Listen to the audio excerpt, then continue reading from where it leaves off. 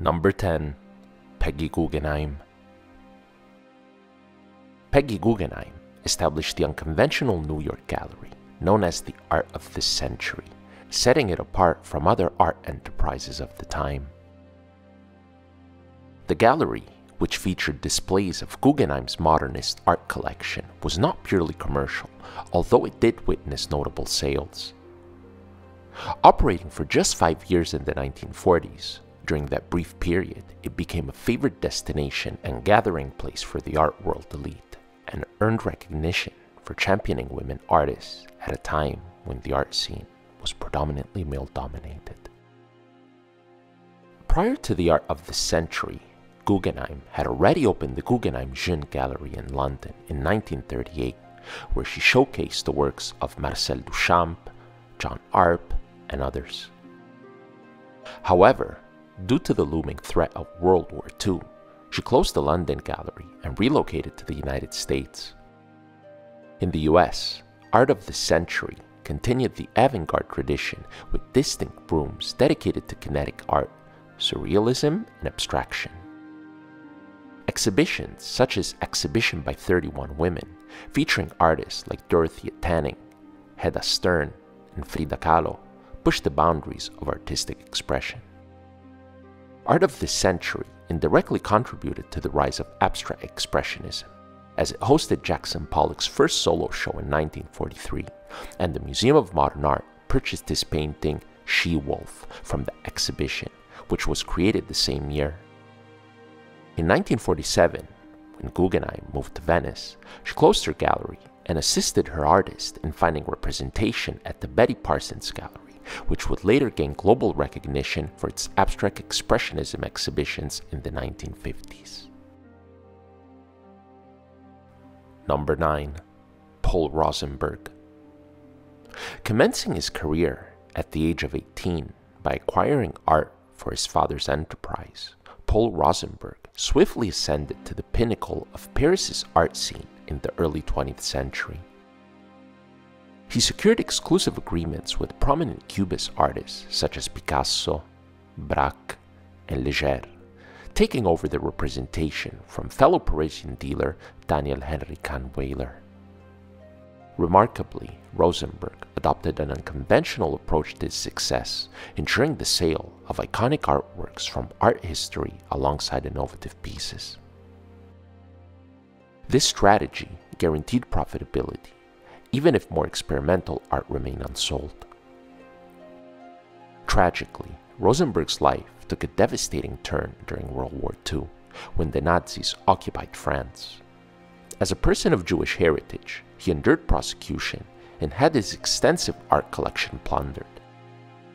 Following the conclusion of World War II, Rosenberg reestablished his gallery in New York, dedicating himself to the arduous task of recovering his looted art, a mission that his family continues to pursue today. Paul Rosenberg's profound influence on the art world is undeniable, a testament to his unwavering commitment to art, his resilience in the face of adversity, and the indelible legacy he has left behind. Number 8. Julien Levy. Julien Levy stands as a towering figure among the most influential art dealers of the 20th century, ardently advocating for surrealism, experimental film, and photography. The Julien Levy Gallery, established in Manhattan in 1931 and closed in 1949, played a pivotal role in the cultural avant-garde shift from Paris to New York. Levy introduced many artists, often for the first time in New York, including luminaries such as Berenice Abbott, Henri Cartier-Bresson, Joseph Cornell, Salvador Dali, Max Ernst, Walker Evans, Frida Kahlo, Man Ray, Lee Miller, Ben Shahn, and Dorothea Tanning.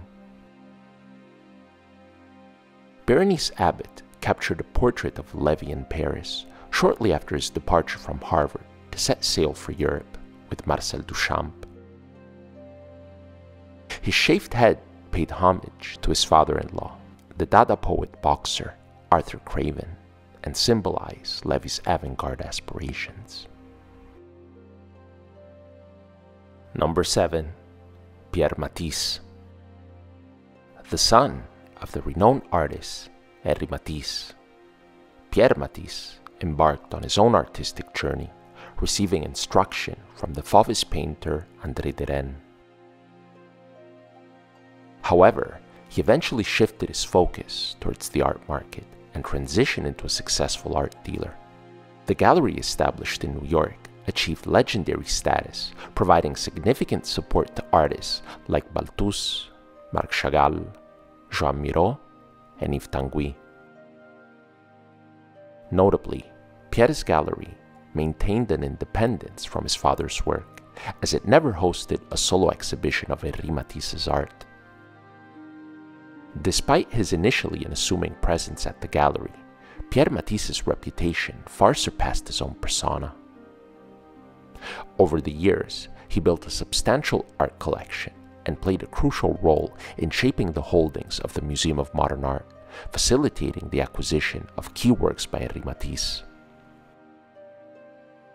Upon Pierre Matisse's passing in 1989, dealer Eugene V. Thaw remarked to the New York Times that his death marked the true end of an era, both in the realm of art dealing and in artistic taste. Matisse exemplified the impeccable judgment that brought exceptional European modernist art to the United States, and his name symbolized the standard of quality that has become a thing of the past. Number 6. Edith Halpert. Edith Halpert, born in 1900 in Odessa, then Russia, was a groundbreaking figure in the world of American art. She served as a pioneering art dealer in New York City, specializing in American modern art and folk art. Halpert's downtown gallery, established in 1926, held the distinction of being the first commercial art space in Greenwich Village, exclusively dedicated to contemporary American art by living artists. Throughout her 4-decade career, Halpert propelled numerous avant-garde American artists to recognition and market success.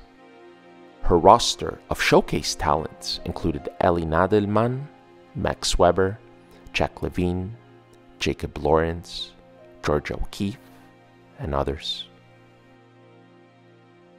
Halpert's influence extended to American folk art in select 19th century American painters such as Raphael Peale, William Michael Harnett, and John Frederick Beto, whom she regarded as precursors to American modernism. Crucially, she also supported black artists, most notably with the 1941 exhibition American Negro Art. She also helped form the Negro Art Fund, which aimed to place works by black artists in museum collections. Number 5. Daniel Henry Kahnweiler. Born in Germany in 1884, Daniel Henry Kahnweiler was a multifaceted figure, serving as an art dealer, writer, and publisher. In 1907, he established an art gallery in Paris, and by the following year, he had begun representing Pablo Picasso, subsequently introducing him to Georges Braque. Kahnweiler played a pivotal role in championing the groundbreaking Cubist experiments of these artists, and acquired the majority of their paintings between 1908 and 1915. Furthermore, he authored the influential book The Rise of Cubism in 1920, which provided a valuable theoretical framework for the Cubist movement. In creating a portrait of Kahnweiler, Picasso departed from the pursuit of realistic representation, opting to deconstruct and reassemble forms. He portrayed Kahnweiler with a complex network of ethereal, semi-transparent surfaces that seamlessly merge with the surrounding atmosphere. Forms were fractured into various planes and faceted shapes, viewed from multiple perspectives.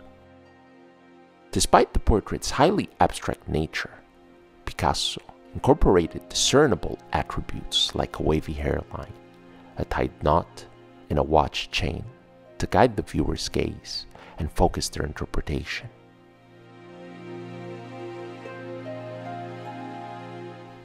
Number 4. Joseph Duveen. Joseph Duveen, born in 1869 in Hull, England, made an indelible mark on the art world as a prominent art dealer in the early 20th century. His remarkable expertise lay in sourcing, restoring, and promoting old master paintings to an untapped market at the time, affluent American collectors. To this respect, he served distinguished figures of his time, like Henry Clay Frick, whose collection boasted Vermeers and Rembrandts, thanks to Duveen's guidance. Duveen's influence also played a pivotal role in Andrea Mellon's acquisition of a multitude of artworks, including masterpieces by the likes of Raphael and Titian, forming the core of the National Gallery of Art in Washington, D.C. Joseph Duveen initially captured widespread attention in 1905 when he acquired Rodolphe Kahn's collection for $4 million, equivalent to approximately $121 million of today. He not only recouped his investment, but also generated substantial profits by selling artworks from Kahn's holdings, including the iconic 1653 Rembrandt painting Aristotle with a bust of Homer, currently held in the Metropolitan Museum of Art. Duveen's blend of expertise and charm left an enduring legacy in the art world, profoundly shaping the collections of eminent museums and private collectors worldwide. Number 3. Paul Durand-Ruel. Paul Durand-Ruel, born on October 31st, 1831, in Paris, came from a family with a modest art and antiques business background. However, he would go on to become one of the most influential art dealers of his time. Durand-Ruel's early experiences in the family business provided him with valuable insights into the art market. He initially engaged in the sale of traditional academic art, but later underwent a profound transformation in his approach. Durand-Ruel's breakthrough came when he discovered the innovative work of Impressionist painters in the mid-19th century. He was among the first to recognize the talent and potential of artists like Monet, Renoir, Degas, and Pissarro.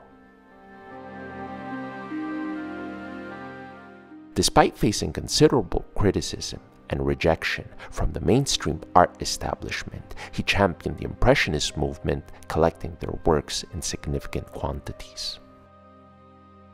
To support these artists, Durand-Ruel organized exhibitions and tirelessly promoted their paintings, both in France and abroad.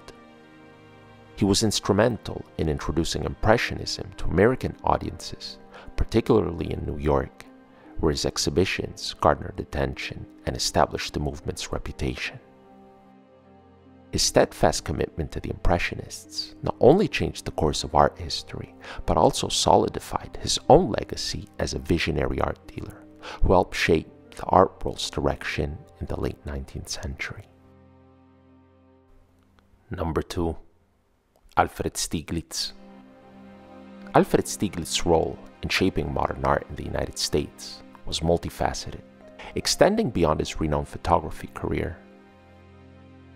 He made a significant impact as an art dealer, curator, publisher, and editor.